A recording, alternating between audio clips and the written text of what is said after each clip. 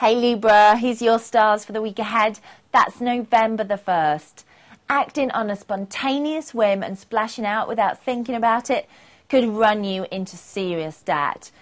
You keep telling yourself you will cut down on your spending, only the temptation to splash out is often too hard to resist. You are bleeding your resources dry for the sake of what?